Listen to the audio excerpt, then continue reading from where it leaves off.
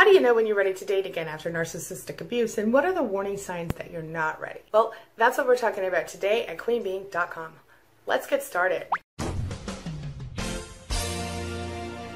My name is Angie Atkinson, and on this channel I offer free daily video coaching to help you discover, understand, and overcome narcissistic abuse and toxic relationships.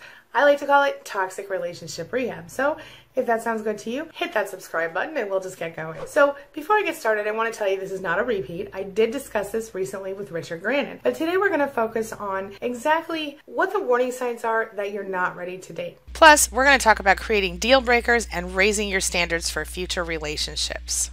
So let's start right here. Take a look. I'm going to share with you 4 important warning signs that you're just not ready to date yet. Are your friends, your coworkers, and your family trying to sort of push you to date someone new since your last relationship? A new relationship can take a toll on your body and mind, and it's important for your own peace of mind to evaluate your readiness and assess your ability to handle dating again after narcissistic abuse. You don't have to jump into the dating pool if you're not ready. Consider these signs that you're just not ready to form a new romantic relationship yet.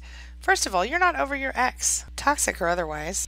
If you still dwell on your past relationship and you can't stop thinking about the ex, you're definitely not ready. If your mind is preoccupied with thoughts about your previous partner, you're not ready. The inability to concentrate on a new person, it can totally negatively affect your dates and hurt your reputation.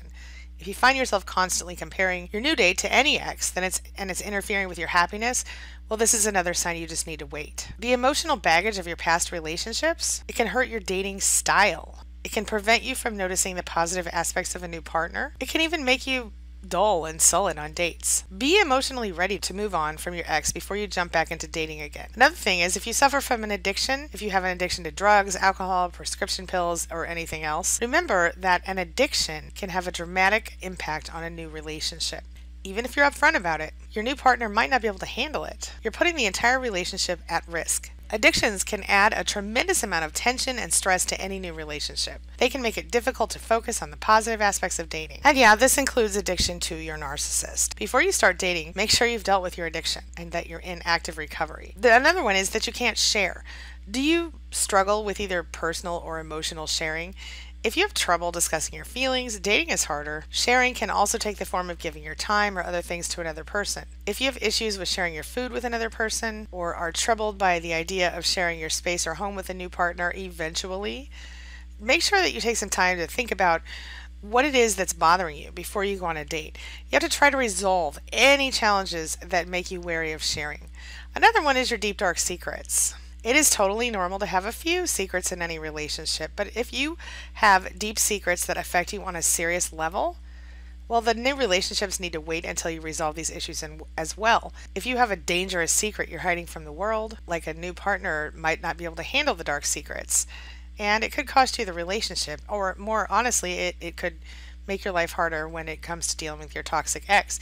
Before you date again, examine your personal life. Make sure that you're prepared for the consequences of this person discovering your secrets. We all know dating again is a real challenge, and it's really important to be emotionally and physically prepared before you do it.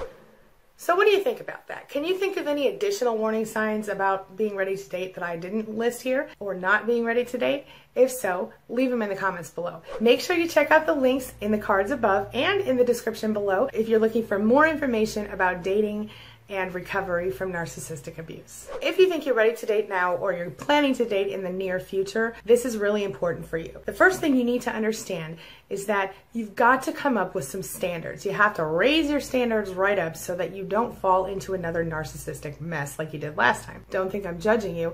I did the same thing. Now, with all of that being said, I'm going to share with you some information about how to set up your own deal breakers so that you know exactly what your standards are and what things will cause you to just walk away with not a single second discussion.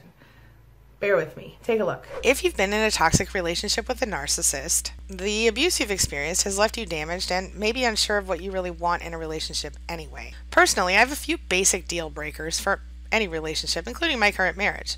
And as you might know, they are as follows. Number 1, don't hit me or intentionally hurt me physically. Number 2, do not cheat on me. And number 3, don't hurt my kids. That one and the verbal abuse were admittedly added later. It might surprise you to know that when it comes to deal breakers with dating, Men and women are surprisingly alike in what turns them off and on what won't lead to more dates when we're talking about healthy people.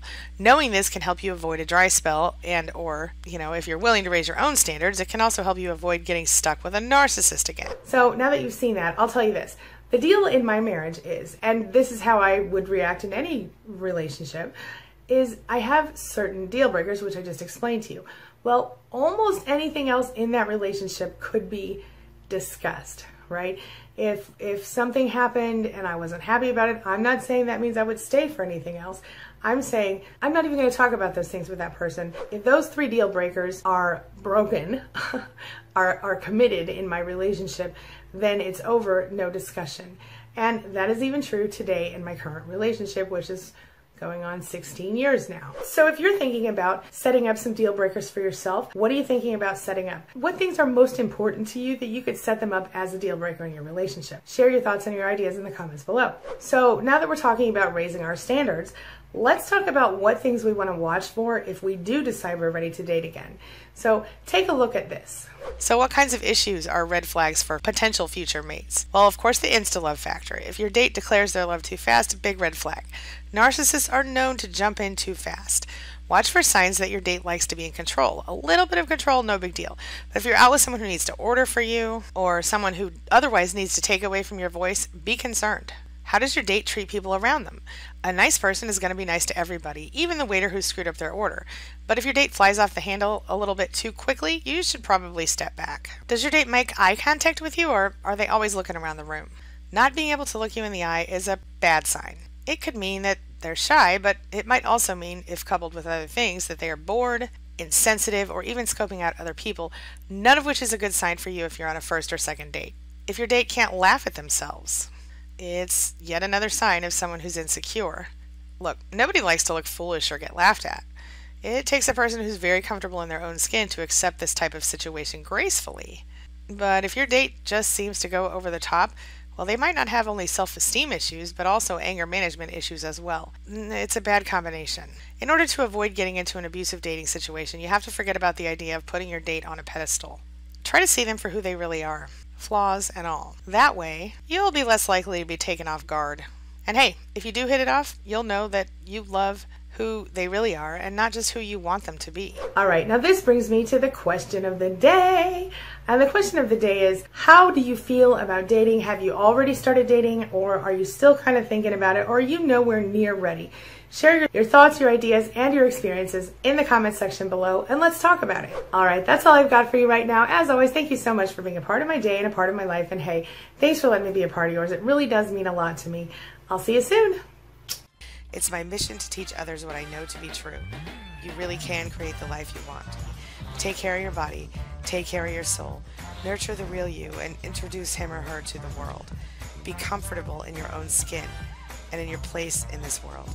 Take your spot, take it now, and the universe will take its cue from you. You feel me? If so, subscribe to my channel. Let's get it done together.